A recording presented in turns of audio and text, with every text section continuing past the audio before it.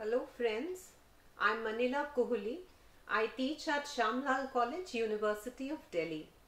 In the last few modules we have discussed the Renaissance age and the life and times of Shakespeare. From this module onwards we will be looking at some of the well-known plays of Shakespeare, beginning with The Merchant of Venice. We intend to approach this play through an enactment of the famous trial scene. What is important about this approach of ours is that it intends to foreground a fact that seems obvious but is often missed. The fact that a play is more than a text, that it is primarily meant to be performed, and that there are facets of it that come alive only during a performance. On stage, words become just one way of communicating, as meaning is also conveyed through actors' expressions and gestures, costumes, stage setting, etc. Many of these elements are skillfully put to use in this enactment of the trial scene from The Merchant of Venice by the students of Jesus and Mary College, University of Delhi. This performance has been divided into 4 modules.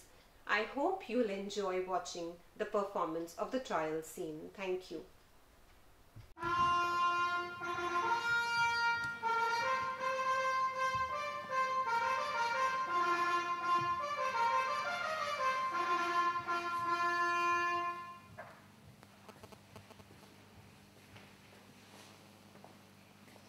What, is Antonio here? Ready, so please your grace. Go one and call the Jew into the court.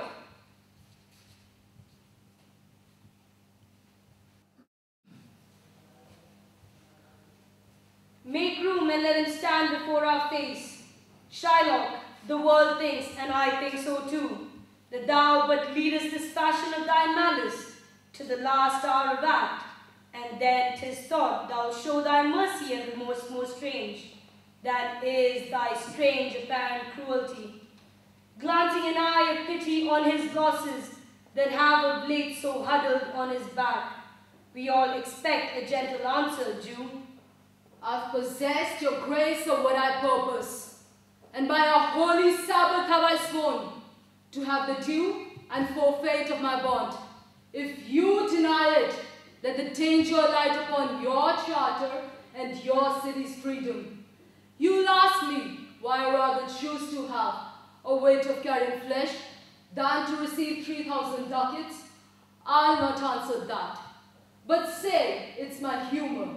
Is it answered? So can I give no reason, nor will I not. More than a lodged hate and a sudden loathing, I bear Antonio that I follow thus, a losing suit against him. Are you answered? This is no answer, thou unfeeling man, to excuse the current of thy cruelty. I'm not bound to please thee with my answers. I pray you, think you question with the Jew? You may as well use question with the wolf. Why he hath made thee you bleed for the lamb. I do beseech you, make no more offers, use no farther means, but with all brief and plain conveniency, let me have judgment, and the Jew his will. For thy 3,000 ducats, here is 6. If every ducat in 6,000 ducats were in 6 parts and every part a ducat, I would not draw them. I would have my bond. How shall thy hope for mercy, rendering none? What judgment shall I dread doing no wrong? You have among you many a purchased slaves, which like your asses and your dogs and your mules, you use in abject and in slavish parts, because you bought them. Shall I say to you, let them be free, marry them to your heirs? Why sweat they under burdens?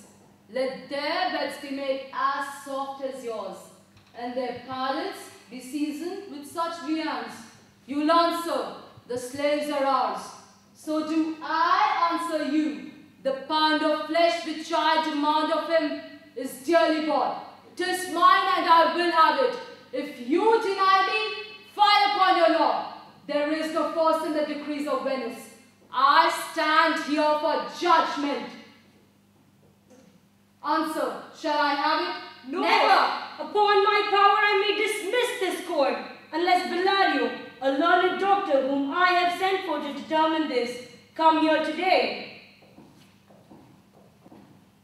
Came you from Padua, from Bellario? From both, my lord. Bellario greets your grace. Why dost thou wed thy knife so earnestly? To cut the forfeiture from that bankrupt debt. Not on thy soul harsh Jew, thou makest thy knife keen. Can no cross pierce thee? No, none that thou wit hast enough to make. No, child, it has wit enough to make. You have to read it. No, none that thou hast wit enough to make. Oh, be thou damned inexorable dog, and for thy life let justice be accused. Till thou canst rend the seal from off my bond, thou but offended thy lungs to speak so loud. Repair thy with good tune, or repair fault to careless ruin. I stand here for my lord. This letter from Bellario doth commend a young and learned doctor to our court. Where is he? He attended here hard by, to know your answer, whether you'll admit him. With all my heart, go give him courteous conduct to the court. And here, I take it, is the doctor come. Came you from old Bellario? I did, my lord. You are welcome. Take your place. Which is the merchant here, and which the Jew? Antonio and old Shylock, both stand forth. Is your name Shylock? Shylock is my name. Of a strange nature is the suit you follow, yet in such rules that the Venetian law cannot impugn you as you do proceed. You stand within his danger, do you not? Aye, so he says. Do you confess the bond? I do. Then must the Jew be merciful. On what compulsion must I? Tell me that. The quality of mercy is not strained. It droppeth as the gentle rain from heaven upon the place beneath. 'Tis twice blessed. It blesseth him that gives, and him that takes. 'Tis mightiest in the mightiest. It becomes the throned monarch better than his crown. His sceptre shows the force of temporal power, the attribute to awe and majesty, wherein doth sit the dread and fear of kings. But mercy is above this sceptred sway. It is enthroned in the hearts of kings.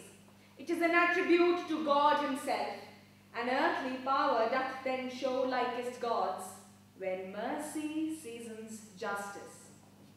Therefore, Jew, though justice be thy plea, consider this, that in the course of justice none of us should see salvation. We do pray for mercy, and that same prayer doth teach us all to render the deeds of mercy. I have spoken thus much to mitigate the justice of thy plea, which if thou follow, the strict court of Venice must needs give sentence against the merchant there. My deeds upon my head, I crave the law, the penalty and forfeit of my bond. Is he not able to discharge the money? Yes, here, I tender it for him in the court. Yet twice the sum. If that will not suffice, I will be bound to pay 10 times over. And I beseech you, rest once the law to your authority, to do a great right, do a little wrong, and curb this cruel devil of his will. It must not be. There is no power in Venice can alter a decree establish it. 'Twill be recorded for a precedent, and many an error by the same example will rush into the state. It cannot be. A Daniel come to judgment, yea, a Daniel. O wise young judge, how do I honor thee? Here it is, most reverend doctor, here it is. Child, there's thrice thy money offered thee. An oath, an oath. I have an oath in heaven. Shall I let perjury upon my soul? No, not for Venice. Why, this bond is forfeit, and lawfully by this the Jew may take a pound of flesh to be by him cut off nearest the merchant's heart. Be merciful, take thrice thy money, bid me tear the bond, when it is paid according to the tenor. I charge you by the law, whereof you are a well-deserving pillar. Proceed to judgment. By my soul I swear, there is no power in the tongue of man to alter me. I stand here by my bond. Most heartily, I do beseech the court to give judgment. Why then, thus it is. You must prepare your bosom for his knife. I, his breast, so says the bond. Doth it not, noble judge? Nearest his heart. Those are the very words. It is so. Are there ballots here to weigh the flesh? I have them ready. Have I some surgeon, Shylock, on your charge to stop his wounds, lest he do bleed to death? Is it so nominated in the bond? It is not so expressed, but what of that? 'Twere good you do so much for charity. I cannot find it. 'Tis not in the bond. You, merchant, have you anything to say? But little. I am armed and well prepared. Give me your hand, Bassanio. Fare you well. Grieve not that I am fallen to this for you. Commend me to thy honorable wife. Tell her the process of Antonio's death. Say how I loved you.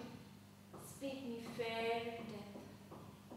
Antonio, I am married to a wife which is as dear to me as life itself. But life itself, my wife, and all the world are not with me esteemed above thy life.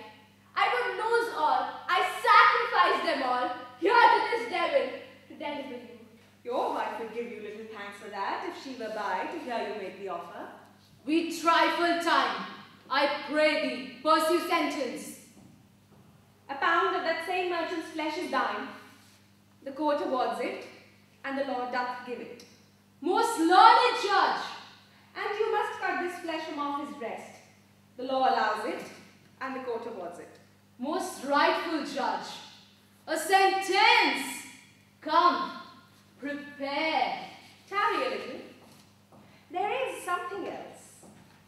This bond doth give thee here no jot of blood. The words expressly are, a pound of flesh.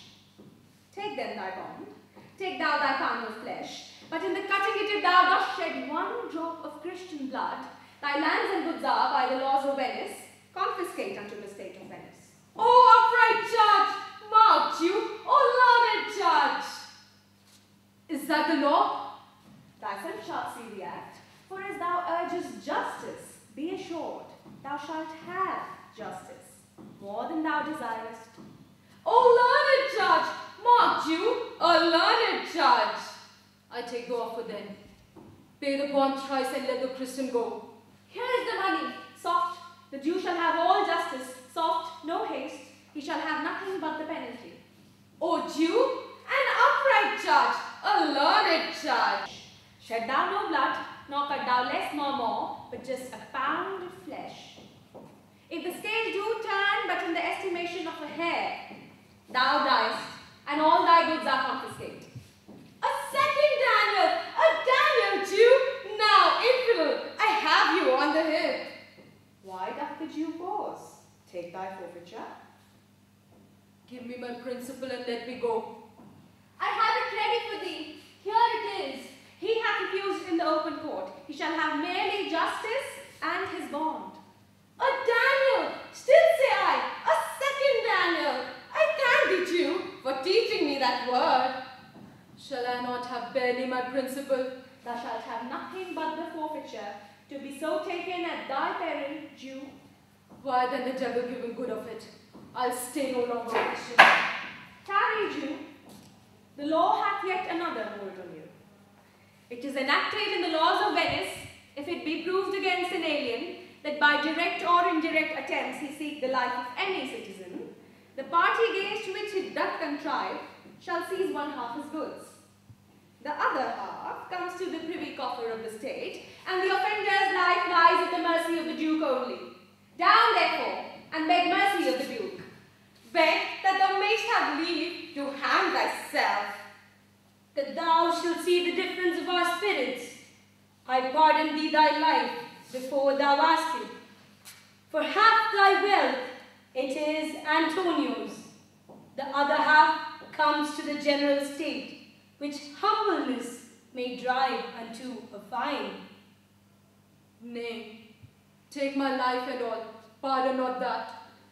You take my house when you do take the prop that doth sustain my house. You take my life when you do take the means of whereby I live. What mercy can you render him, Antonio? A halter, Gratus, nothing else, for God's sake. So please, my lord, the Duke, and all the court, to quit the fine for one half of his goods, I'm content. Two things provided more, that for this favor, he presently become Christian.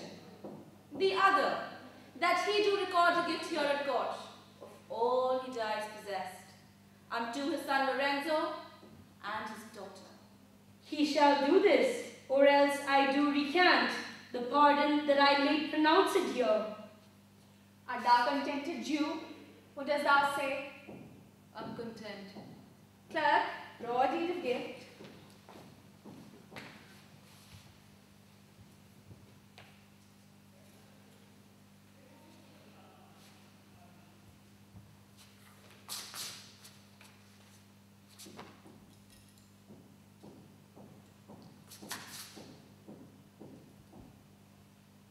I pray thee, bid me leave to go from hence. I'm not well. Send the deed after me and I shall sign it. Get thee gone, but do it.